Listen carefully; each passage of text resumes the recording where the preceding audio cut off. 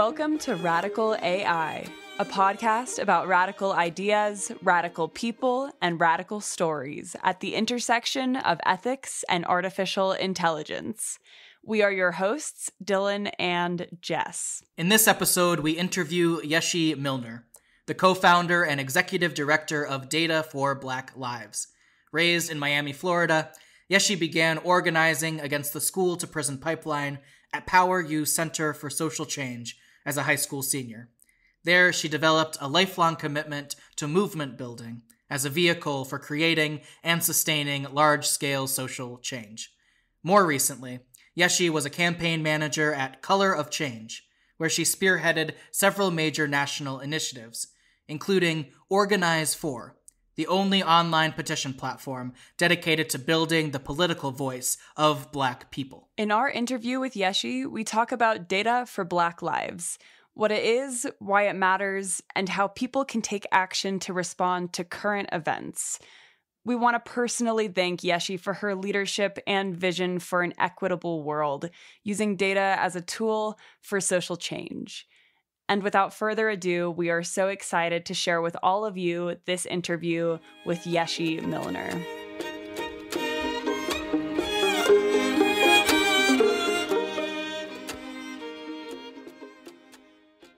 Yeshi, thank you so much for taking the time today to come and chat with us on the show. Yeah, thank you for having me. Can you start off by maybe explaining a bit about what Data for Black Lives is and really what motivated you to found this organization? Yeah, sure. Well, Data for Black Lives, we're a movement of scientists and activists. And our mission, in very brief terms, is to make data a tool for social change instead of a weapon of political oppression. And we do that in a number of ways, through movement building activities, through political advocacy, through research. And, we started Data for Black Lives in November of 2017 with a conference at the MIT Media Lab. But really, a lot of the inspiration and the drive and the vision around the work came from, started for me as early as high school. The very first time I ever even collected data was after some young people that I knew, that I went to elementary school with and middle school with, but went to another high school that was technically my home school according to my address, had organized a peaceful protest actually in response to a vice principal putting a student in a chokehold. And, this was 2007, 2008. We had phone cameras, but the images were very grainy. But yeah, students, kind of trying to lean on nonviolent tactics and practices. And that philosophy said, okay, this is really the straw that broke the camel's back. Let's organize this peaceful protest. Let's all convene in the cafeteria. Again, I went to a different school, but, I knew people who went there. My sister had gone there and I had a few best friends. And, sadly, instead of the school district, the school principal, the city of Miami, recognizing what these young people were doing as being leaders, having their voices heard, they actually ended up sending in SWAT teams, police cars, dozens of police cars. And it was insane. I remember being at home and watching on CNN, students riot at Miami Edison Senior High. And if anybody's listening, you can actually go on YouTube right now and just Google Edison, riot at Miami Edison, and you'll see the video. It was crazy. I mean, literally hearing about what was happening, seeing the damage, people, young people that I went to elementary school with being slammed against police cars. I was just wow, unless we found other ways of getting our voices heard, that could, yes, direct action and protest absolutely is important. Obviously we're in a moment now where it's important, but we unless we did that, our lives, especially for young people, would continue to be under assault and at stake. And, I got involved with an organization called Power U Center for Social Change. And we hit the ground running and surveying students, right? We asked over 600 students about their experiences with arrests, with suspensions, with police brutality in schools. And we actually turned those findings into a comic book. And, our thing was that we were pushing to end the school to prison pipeline, which is defined as practices and policies that criminalize young people And it's really this thing of like, okay, things that like used to be solved with a phone call home, people getting literally kicked out of school for expelled or even worse, arrested. And, it was amazing to even survey other young people my age who were dealing with the same things as me and literally seeing like the light bulb go off in their head. We're like, oh, I'm not a bad kid because I got suspended or I was sent home for not having my school ID or, not having having the wrong color t-shirt under my uniform because of like gang prevention laws or whatever that like said that like if you had like different color, it's crazy, anything to criminalize. And anyway, so, really realizing that no, like I'm not bad necessarily or at all, right? Like this is a citywide problem. This is a statewide problem.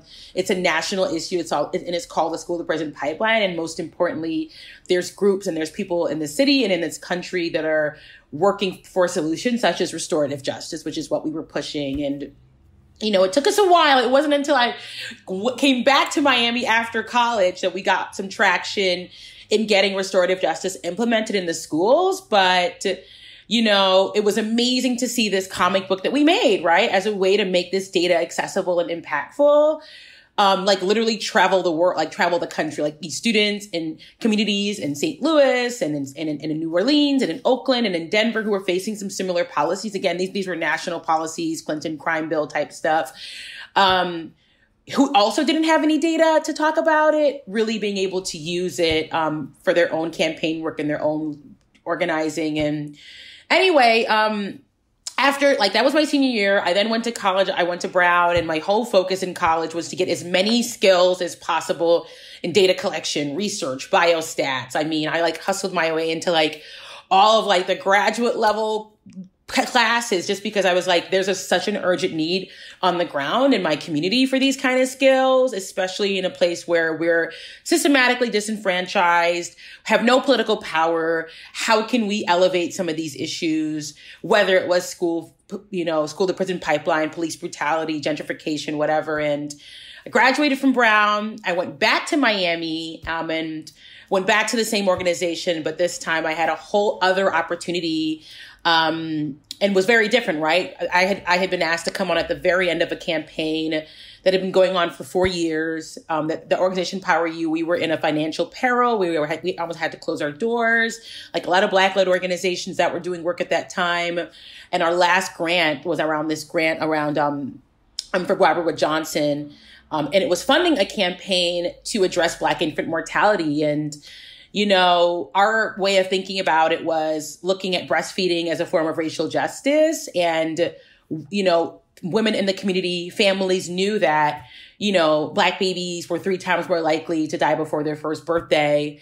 And we knew that, even though like research, at large was saying that it's hard to understand why a Black mom with 14 years of education has like lower, like has like worse maternal health outcomes than a white mom with a high school education. But like we knew, right? And I think one intervention point was in the hospitals. Our public hospital was the largest public hospital in the country by beds. And, everyone knew that if you sent your family members in to go give birth, a lot of times they wouldn't even come back out alive just because of how, it was a really racist and often brutal environment, whether it was the overuse of procedures like cesarean section versus natural birth or, aggressive marketing of infant formula after birth, all these other things. Anyway, so it was a similar situation.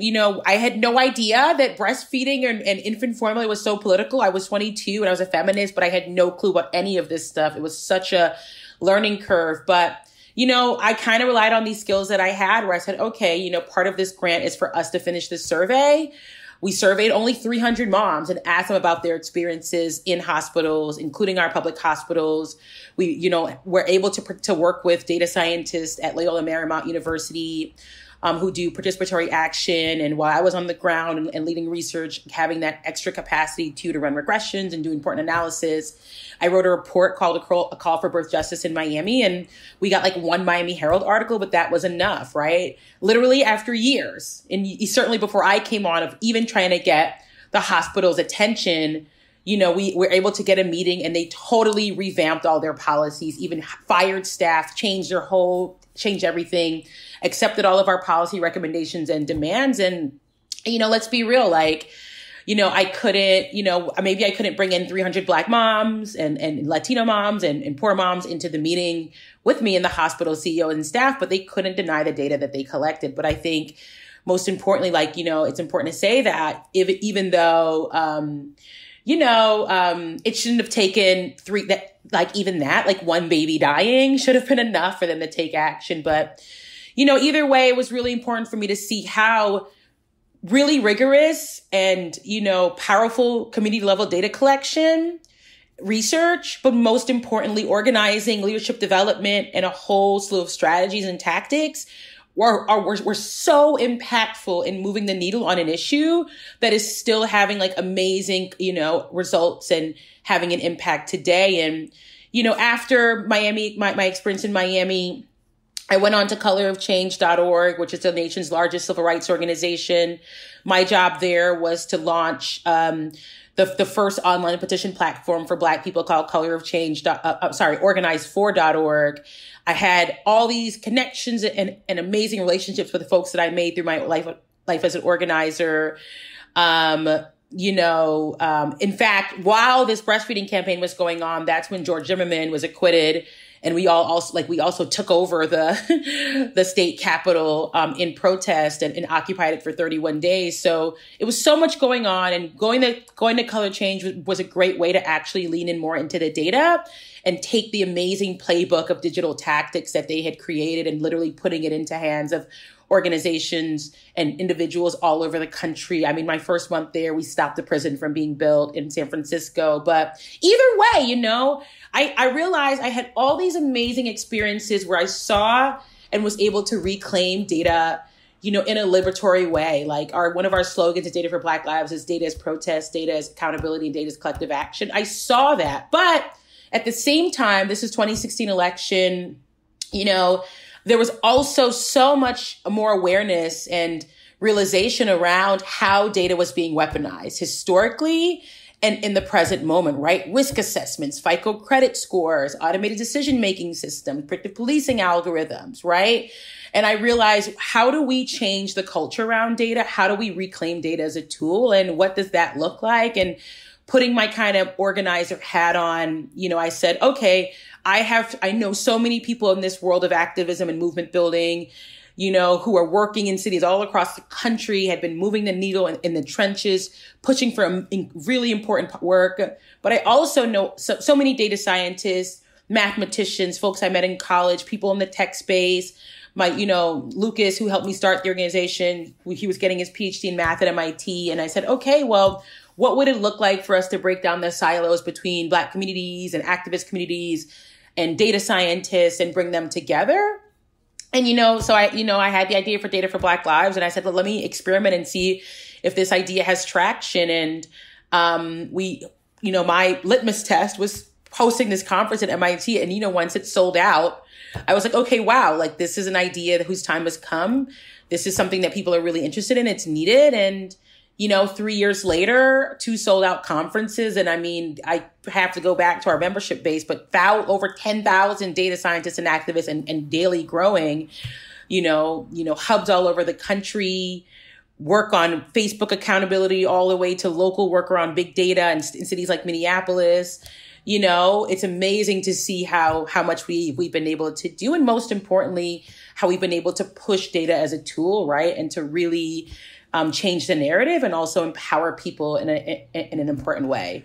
And it seems like the momentum has just continued. And obviously we're recording this right now on June 3rd, which is about a week and a half after May 25th, which is when George Floyd was murdered in Minneapolis. And protests have come out and riots have come out across the country. And we are seeing your organization being tagged quite a bit on Twitter. And I know there's a lot of folks that are reaching out to you. And I'm wondering right now how your organization is interacting with the world around us, and also what questions you're kind of receiving from the public at Data for Black Lives. Yeah, that's a great question. I think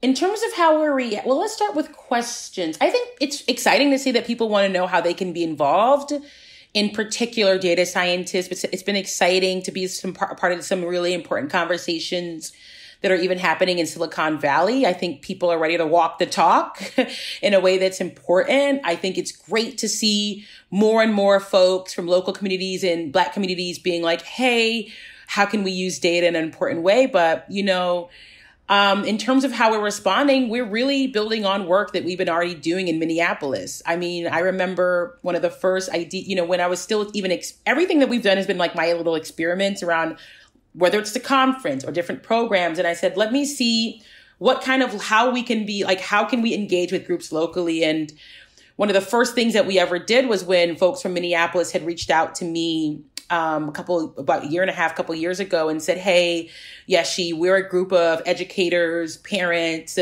students, researchers, and, Ramsey County Sheriff Department, which is St. Paul's Sheriff Department, St. Paul, Minneapolis are Twin Cities, the foster care agencies, the school districts, all of these different agencies and organizations had announced this joint powers agreement that would share data across the agencies for the purpose of creating risk ratios.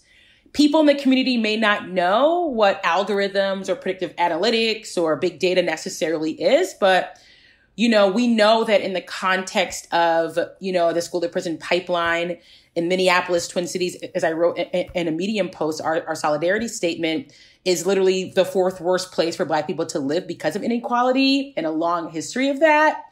In the city where Philando Castile was murdered with impunity, we know this is going to be negative. So I came down to Minneapolis, St. Paul, and I helped community members. I kind of translated a lot of it, reframed it, talk about risk ratios, talked about my experience, what being called an at-risk youth meant, and how these whether it's super predator myth and all these different ideas are now being baked into these algorithms. And that totally, propelled them into some amazing organizing and coalition building under they call the coalition to end this cradle to prison algorithm, which I think is an amazing name. And they won, right? The city totally dissolved the plan.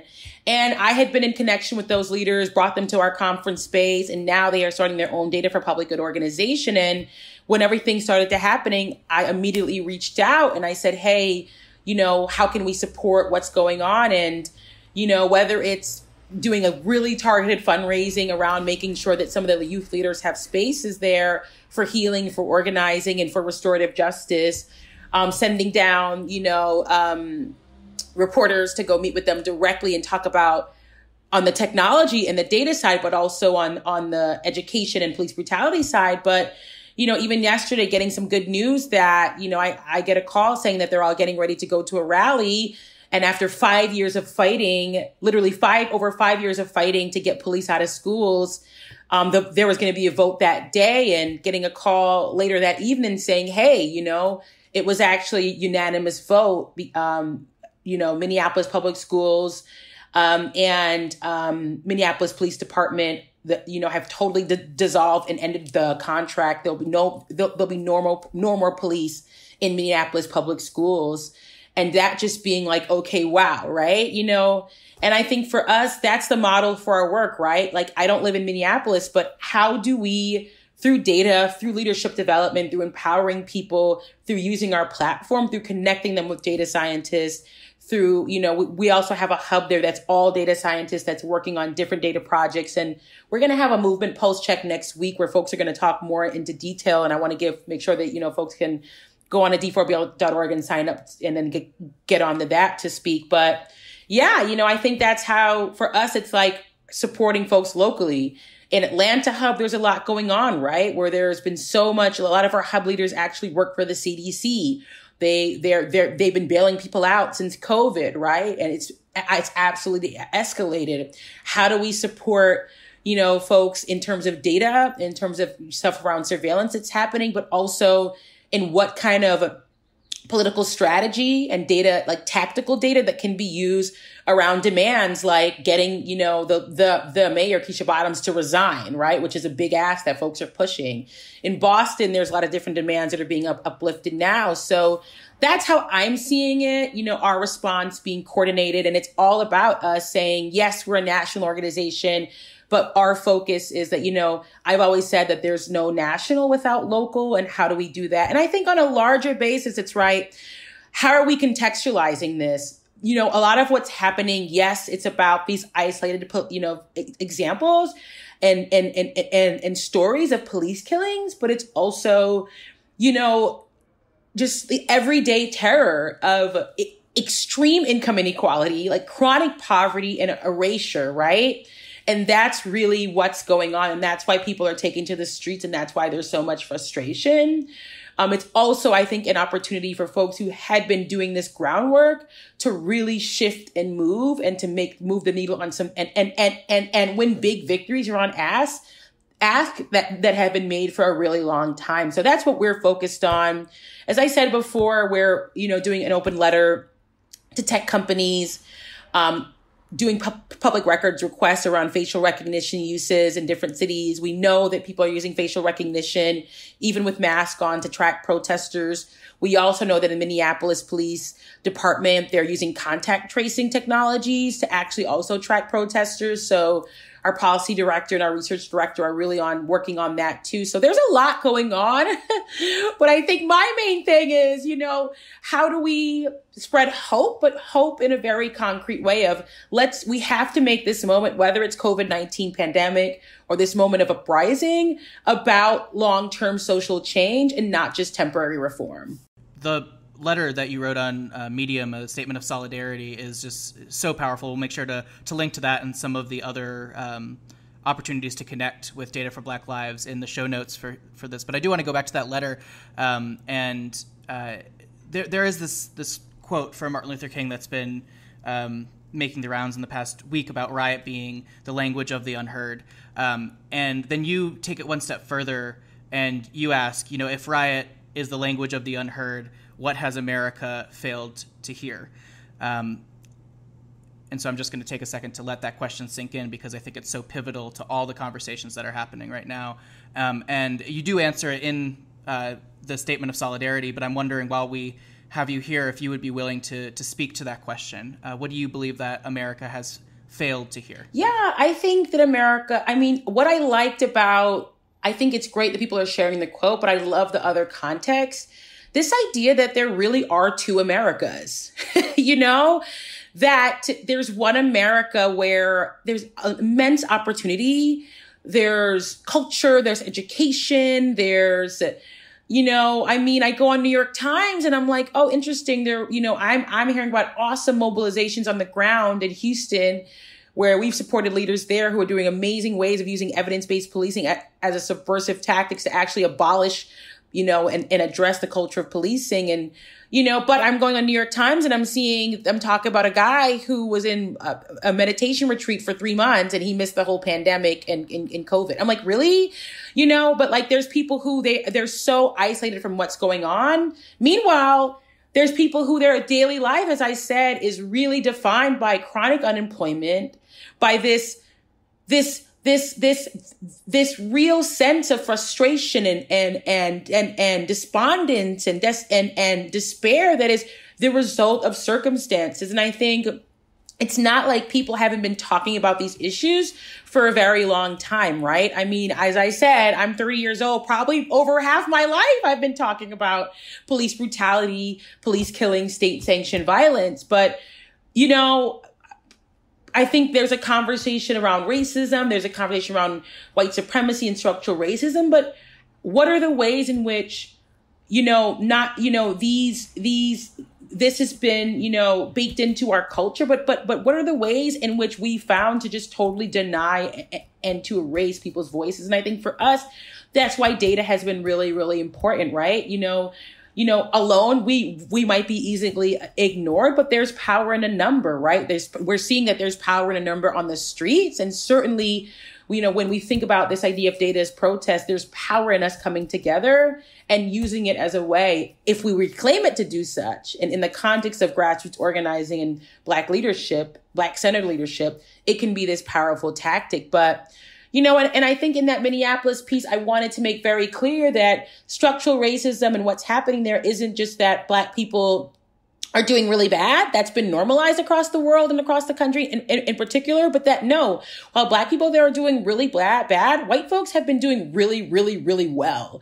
Minnesota has more Fortune 500 companies as its headquarters than any other state, right? White communities there make $17,000 more above the national average. If you look at one of the graphs that I put, but based on this University of Minnesota study, there's currently no neighborhood that Black people can actually afford to live in according to the median income, right? And that's crazy. And I think people, yes, absolutely, I think George Floyd's death really touched on, again, these isolated incidents of police killings. Over 49 people since the year 2000 have been murdered with impunity by police, Black people in Minneapolis. But it also is reflecting this very long history of being erased, denied, completely ignored, right? And having to stand, as Martin Luther King says, on this isolated island of dealing with issues yourself and also just being blamed for them. And when I log into, or when I click on the Data for Black Lives website and I make it to the homepage, this is d4bl.org, the first thing that comes up is data as protest, data as accountability, data as collective action. And that's some of the ways that you've spoken about how we can use data to create a more equitable world, which is the really positive side and positive use of data. But then there's also the other side of things and how data can be used to cause harm to a lot of different communities. And I'm wondering if you can maybe provide some specific examples of how data can be used or maybe is currently being used for political oppression right now. Yeah, there's so many examples in particular. Now, I mentioned some earlier, but I want to say this first. I think so many people are talking about abolish the police, defund the police. That's really important demands to make. But I don't believe that we can abolish or defund the police unless we abolish big data, which is the name of the book that I'm writing and working on, also the name of the lectures that I've been giving all year up until the pandemic. And the idea behind abolish big data is really grounded in abolition, which is part of the Black freedom movement. And certainly, the movement to end prisons and to make, prisons have become the answer to social problems. But also this, the original reform movement in this country, which is the movement to end slavery. But, abolish big data means to dismantle the structures that put the power of data into the hands of a few, but then to put it into the hands of people who need it the most, right? And I think people talk about policing, and what we're really dealing with is a culture of policing, right? It's these institutions. Yes, it's the 88th precinct, which is near my house in Brooklyn. Yes, it's certainly Minneapolis Police Department and the white supremacist police union there. But it's also a culture that's seeped into schools, as I talked about in my school, where my school was a place of crime fighting instead of learning. It's seeped into the economy, right? And who gets opportunities and who's barred from them. And just people's even daily experience of going into stores and having to experience racism. But most importantly, it's really being seeped into technology. And I think, no algorithm is neutral. No technology is neutral. But whether it's facial recognition right now and how they're really doubling down on using it to track protesters. Whether it's predictive policing. I was on an interview with a reporter yesterday and they asked me about IBM and Microsoft. I'm like, no, wait, IBM has been doing predictive policing since 1963.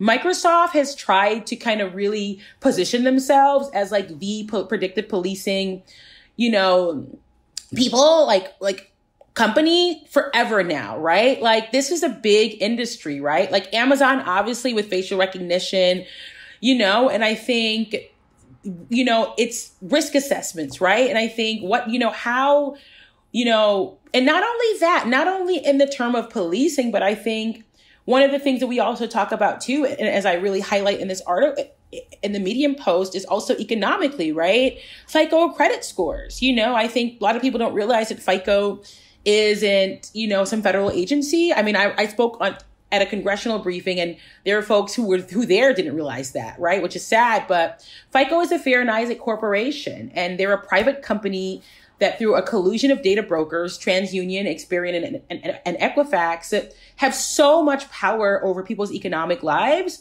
where we have no recourse, no ability to change it. Maybe there's federal structures like the Consumer Protection Financial Bureau, but for the most part, there's no recourse, right? I know families right now, especially in this pandemic, who cannot afford to rent a house and maybe are able, who are really hardworking and are able to like come up with a security deposit, but because of their credit score and the fact that they're Black, are being barred from safe and affordable housing, right? Like that's crazy. And I think, how does that happen, right? How is it that zip code, which is one of the main variables that's used in FICO credit scores, becomes not only just a reflection of geographically where we live, but also a reflection of generations of segregation that started in 1933 and certainly before that, and is now baked into these algorithms and is perpetuated on a large scale basis, right? So I think, there's a lot to be done around exposing algorithms and exposing bias, but also abolishing it, right? And that's what we talk about in this open letter to Facebook that I did. How can we make sure, making demands on companies like Facebook or genetics companies like 23andMe that have done a lot of work to target Black communities for data testing and DNA testing because they need a bigger database to then sell this information to pharmaceutical companies. How do we make demands on them to hand over data, knowing that their bread and butter is our data? How do we establish structures like public data trust, right? Data cooperatives as a way for us to not just get individual value as Black people out of our data, but collective, right? And I think that's the mindset shift that we're really pushing for. We don't see these tools as being neutral, but I know that data can be a tool depending on whose hands it's in, right? And I think I've seen that happen in my life and I've seen how powerful it was. And I think the time is now, right? Especially in this moment, where we're really in a very visible way, I think for the first time ever, people are really seeing the other America, right? So, yeah. Yeah, I'm a pastor. I'm a minister and serving a congregation currently, and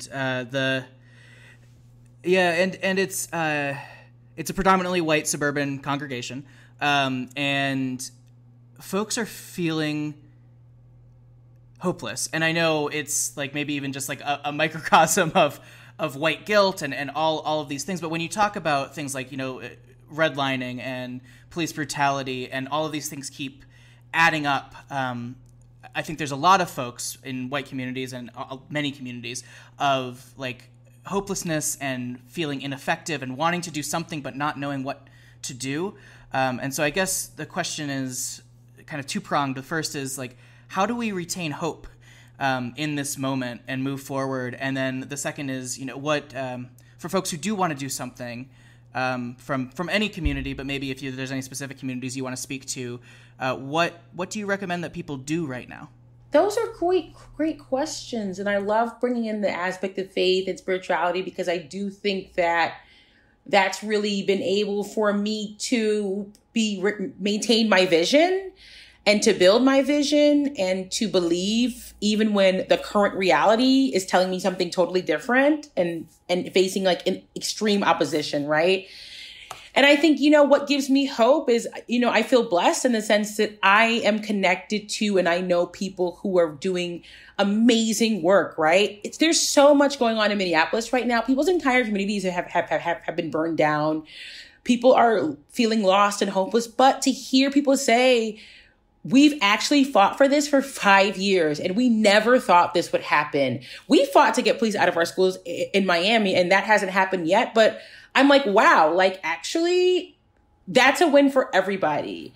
And I guess for me, it's like, if you're not connected to these stories, I think, one of the things that we're trying to do is like trying to uplift them more. But, I think people can try to search them out, right?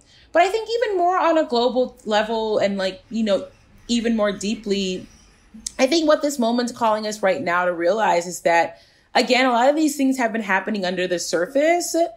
There has been another America. There is a lot of chaos. There is a lot of change and there's a lot of loss. But I do feel like at first all change does feel like loss. I feel like we're grieving a world and a way of living that we might have been comfortable with or we might have been used to. But I think we have to hope against hope, right? That what's coming after this and what's being born out of this moment is going to be something that's going to be different and powerful and beautiful. And yes, this is in the face of authoritarianism, militarization of police, but, we have to believe that. And I think having that perspective and being grounded in that and being even grounded in love and gratitude right now is really important. I mean, so much stuff is happening. Helicopters flying, planes flying low, curfews. These are all kind of like fear and intimidation tactics. And we can't allow ourselves to embody that. It's hard. Sometimes it means staying off of Twitter, which I try to do. Sometimes it means, whatever you have to do, but how do we not embody that? And I even said this during the 2016 election, when all this stuff with Donald Trump, we have this person who's spewing so much vitriol and so much polarization. I can't respond with the same spirit, right? Like, how can I respond with love and with grace and with hope? And I know that in my position, I need to, right? Whether it's me on my team meetings and folks are feeling afraid and hopeless and sad, or whether it's me, interacting with somebody that I'm on the phone with who's dealing with a lot of stuff, who, again, is in a city where in Atlanta, they just locked up 600 youth, and they're trying to bail them out, right? How do and I think there's a way to do it without obviously dismissing people's real feelings of grief, but also like holding space for that. And also while just holding space for your own. And I'm going to be real, this kind of resilience and this kind of faith is a muscle I've had to build over the years, right? And I think that's in a lot of ways what prepared me for this moment. But I think a big thing is this fear and this intimidation. We cannot allow ourselves to embody it. And what people can do, I mean, I just listed some stuff, but I think it's great that people are donating. I think it's great that people are, trying to get involved. If folks, anybody, it doesn't matter if you're a data scientist or activist, whatever, please sign up for our movement. We have an online form. We want to get folks plugged in whichever way. We have a newsletter that people can read, but what I always tell people is figure out what's going where you live, like what's going on where you live, right? I wrote in that Medium post, Minneapolis is a metaphor for our world. What's happening in Minneapolis and what has caused this worldwide uprising? Probably some similar circumstances and conditions are happening where you live, right? And figuring out who are organizations, what are groups that have been working on this, even if it's as simple as, you try to get linked up with a local youth organization that's working on school issues, right? Or police brutality. When we would go to the school board and talk about police brutality in schools or restorative justice, it made a difference to have community members there to support us at meetings and at actions, right? Like stuff like that really makes a difference. I think there's so many things that are happening no matter where you live. Finding and getting plugged into that is really important. I think in particular for data scientists and other folks who are in our movement, figuring out like, what skills do I have that I can lend to bear? And most importantly, whether it's in volunteer spaces or trying to show up at a protest right now, centering and taking leadership from Black people, and making sure that that's always something that's happening, listening intently, learning how to decenter ourselves and to bring to uplift other people. I think that's really important. I mean, I can go on and on and on, but I do believe that like care is the antidote to violence. I do believe that right now, yes, there is a lot of insecurity. There's a lot of frustration and anger, and we have to air that. We have to address that. But it's also, how do we respond with love? How do we create community right now? How do we hold space for people? And one other practical thing, I see a lot of people posting like, oh, donate to 10 of these organizations. Find one organization and one thing that you really believed in and really push your folks to really donate, right? Like just find one thing. And I think that if people need ideas, go on my Twitter. There's a fundraiser that's going on right now with the folks who've been leading this fight in Minneapolis. What they're trying to fundraise for is not bail, right? Like bail is important and we need to get people out of prison. But what happens when folks are out of jail and what happens when the protests end? People need community spaces of healing, organizing, justice, restorative justice. And, they want to stipend youth, create spaces, build out programs that are youth-led in the absence of mental health infrastructure, right? In the absence of churches and other services being open, in a city where, because of the COVID-19 pandemic, they had actually slashed a lot of important programs. So find one group that you really care about, that you've looked into, and hopefully, and that, maybe isn't just a bail. A lot of these bail funds are saying that they are actually at capacity, and really pushing that right now if you are going to do online activism. Yeah, and for our listeners and anyone who's really looking to take action right now, outside of signing up for the mailing list for Data for Black Lives or donating, and outside of looking at the organization that is linked on your Twitter, do you have any other specific examples of groups, researchers, or organizations who are just really important and impactful right now that people could benefit from looking into to get involved with? Yeah, I think, there's really so many. I think I would have to ask people where they live, right? I think in every single city, let me see, and also what they're interested in. How do I do this?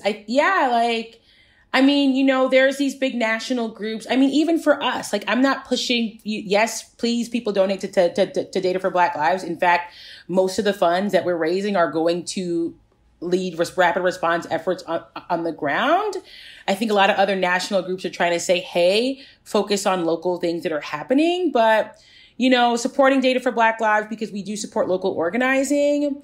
But there's, the group that I spoke about, Data for Public Good, that's in Minneapolis, led by Marika Pfefferkorn and a whole amazing group of community leaders. Who else? There's so many. I think, please, if folks really want to know, we can have a conversation and I can put them in touch with folks where they live. I think that's the most important thing, because once this moment's over and once the protest ends, how do we really organize, right? And it really differs based on where you live and also what, issues that are really important to you. I think it's a more nuanced conversation. And I think that's at the heart of organizing, right? How do we meet people where they're at? And how do we make sure that whoever we are and we're coming into these spaces, that we're, being plugged in a way that's meaningful. So, and that really depends on a lot of factors. So sorry, I can't give here's the answer for everybody, but I think that's part of organizing and movement building. It's an iterative process, and it's most importantly about relationship building.